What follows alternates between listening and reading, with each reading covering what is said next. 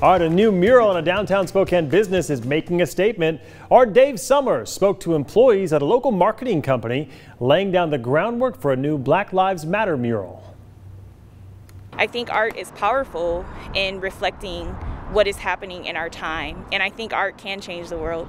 With the murder of George Floyd, felt like we needed to do something better and be better and set an example, and so we had the idea to do something with some local artists. My first initial thought was excitement that leaders in this community and leaders in the business community were willing to take this stand. We have so many amazing creatives just in general in Spokane. The challenge was narrowing it down and just wanted to try to have as diverse kind of representation of our local arts community as possible. Well, I think Black Lives Matter is a call to really, how do we remedy that? How do we have long-term sustained change in this country so that we are all equal and we're seen as human? We need help from all of the community to come together and show that each of us are valuable regardless of our colors, and not even just Black lives, but all the other groups that are being oppressed. My artwork really focuses on a celebration of Blackness, our joy, our resilience, and the contributions that we've made, not just our oppression, because I think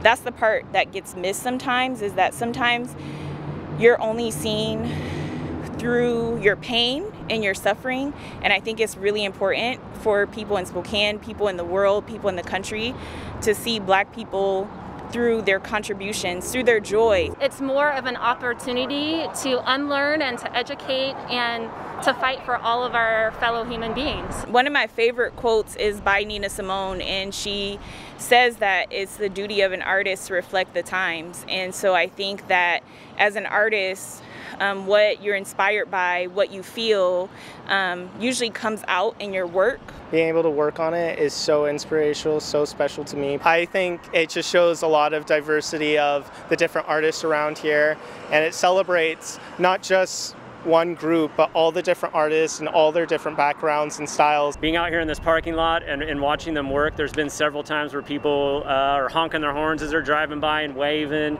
It's kind of become a source of pride. People can engage with it, and they sometimes don't have a choice to hear or not hear the message. So people walking by or seeing this, they can't not see it. I personally was feeling a lot of anger over the last 3 or 4 weeks and really struggling with channeling that in a positive way. And this experience and this process and this project has just brought a lot of peace to my heart. And I hope that it's doing the same for the artists involved, and I hope that it's doing the same for the Black community here in Spokane, and I hope that it's doing the same for everyone who believes in the message, and again, that it's making Spokane proud.